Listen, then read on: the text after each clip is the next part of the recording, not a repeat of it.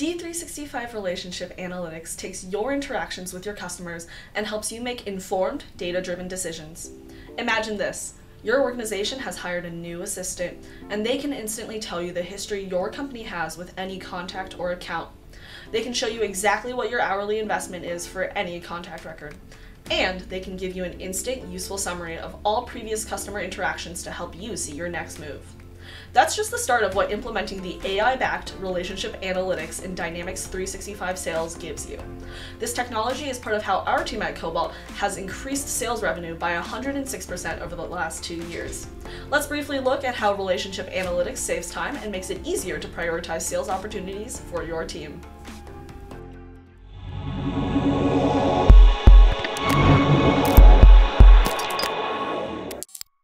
Today, we'll take you through some of the different ways that you can use relationship analytics.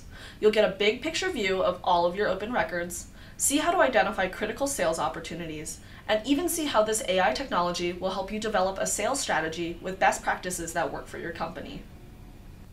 Setting up relationship analytics is straightforward in Dynamics 365 Sales. All you need to view insights will be a corresponding D365 Sales license. Any person with a sales role will be able to see relationship analytics, so your whole team can benefit from the insights this AI-powered feature provides. Getting started really is as simple as clicking a button, but there are a few options you can use initially that offer a more granular level of control over who has access to relationship insights and what information the AI can provide to your organization. The AI will use what you've got set up here as part of its analysis when it goes through your historical and current data, so it can provide results that are dialed in for your team. Once you've set up the relationship analytics with the initial data and have determined your health score grading range, you're ready to get started. Basic relationship insights are generated out of the box and use emails and appointments that have been sent and received from Dynamics 365 Sales. You can view record-level analytics for individual records, like leads, and view graphs for each KPI, which can then be drilled down to view activities. Let me go to the Sales Hub and open a lead record to show you what that looks like. In this view, we can see all of the different widgets that give you insights into a specific record's relationship health, a timeline overview of relationship activities, and different engagement statistics related to the record. Another feature that can be found in the Relationship Analytics tab is the ability to compare the KPIs of an opportunity with similar opportunities. Our sales team at Cobalt loves this feature.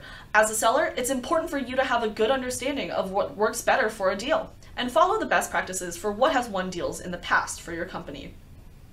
You can utilize relationship analytics within an individual opportunity record to see comparable information on the KPIs, graphs, activity history, and relationship health with similar deals that your company won.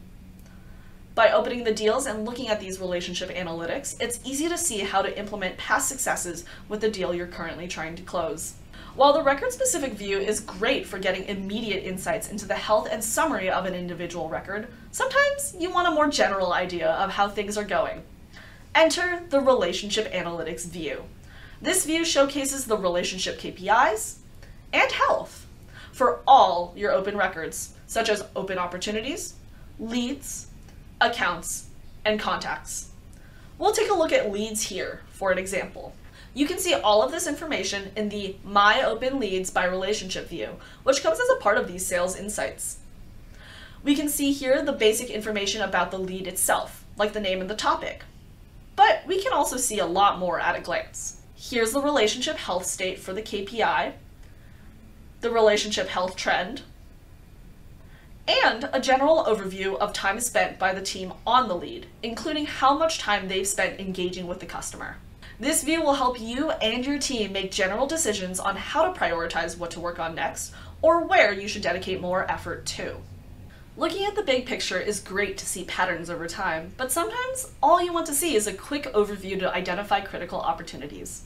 This is where Relationship Analytics Relationship Pipeline view is a huge help. I'll show you how to view the pipeline and then dig into what this view means. First, I'll go to our list of open records and select opportunities for now.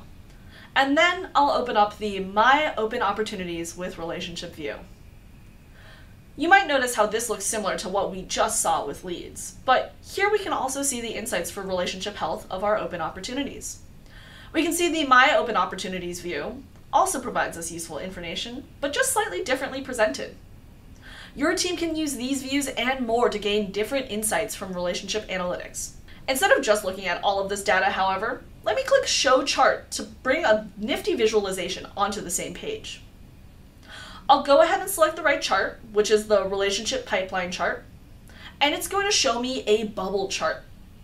This gives us a quick overview of the health, close date, and estimated revenue for our upcoming opportunities. Each upcoming opportunity is plotted as a bubble on the chart, and the size of each bubble represents its estimated revenue. The higher up the bubble is on the chart, the better, or higher, the opportunity's health. Opportunities on the left are the ones that are expiring soon. Based on this information, we immediately see that the most critical opportunities for us to target will be the largest bubbles on the lower left corner of the chart, but the most promising opportunities are on the top. We can see a little more information about each opportunity if we hover over the bubble. Our team uses this every day because it's so easy to prioritize their focus for the day. The color of the bubble will show us relationship health. Green is good, orange or amber is fair, and red is poor. Now, this chart does rely on specific values being set in your records. If values are missing for some opportunities, you may end up seeing some gray bubbles located at the bottom of the chart. AI can do some pretty amazing things, but this is a good reminder to make sure your data is clean and up to date for the best results. I hope this was a helpful tour of the basic features and benefits of D365 Sales Relationship Analytics. I know these tools and the insights they automatically generate from your data will help you and your sales team's processes. These sales insights were a huge part of why Cobalt's team increased sales revenue by 106% in the last 2 years. Interested in learning how relationship analytics can help your team? Click the link below.